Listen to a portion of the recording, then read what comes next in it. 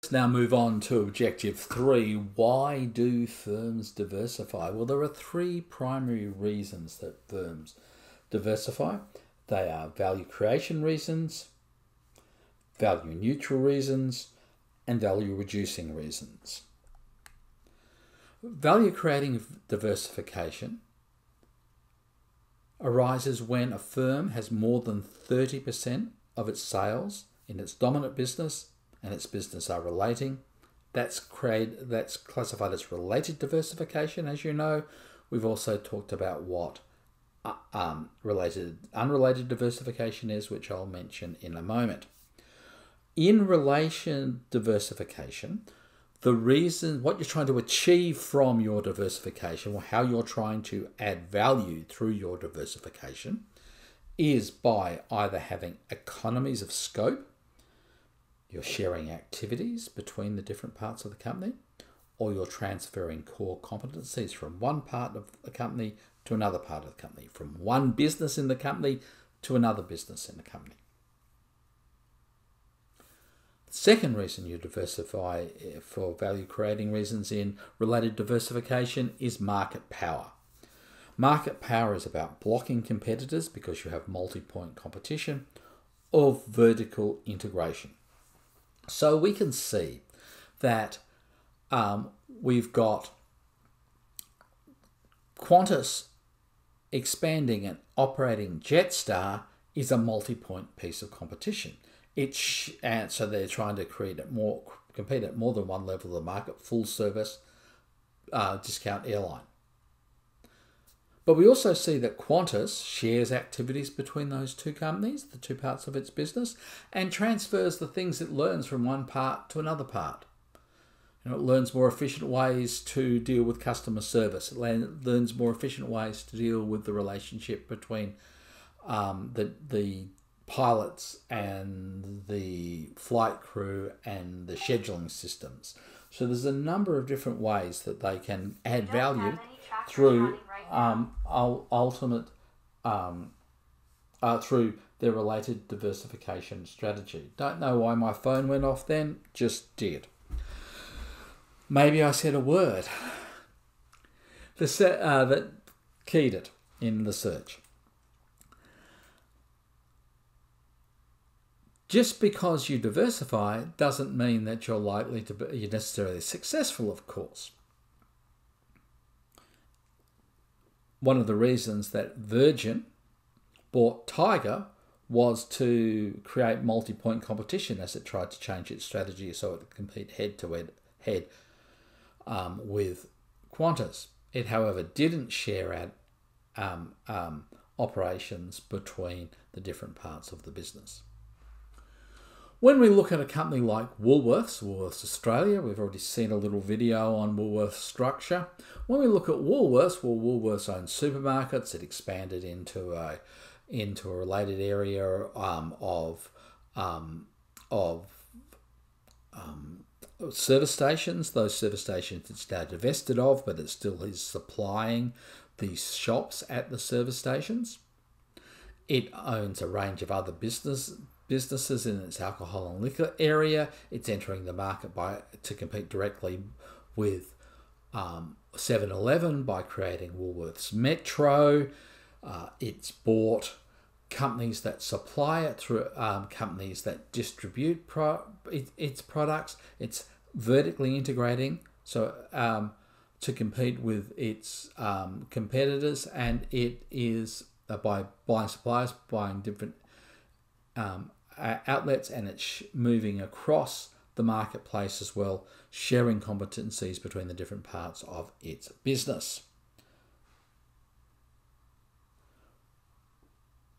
In Woolworths Liquor, for example, a significant proportion of their stock, what you think may be branded products, are in fact products that are owned by Woolworths and sell in competition to other branded products.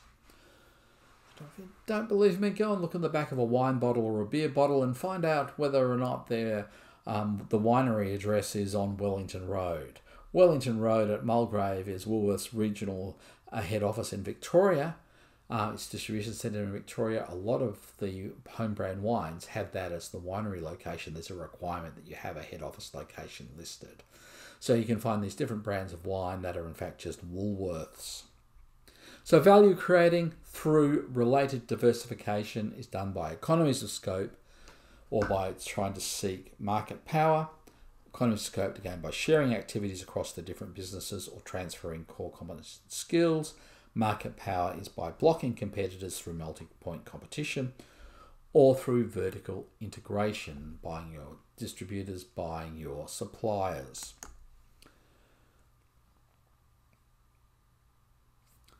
Unrelated diversification is when firms are expanding into areas where there is no clear business relationship between the different parts, or there may be limited business relationship, but no, it's not really what you're trying to achieve.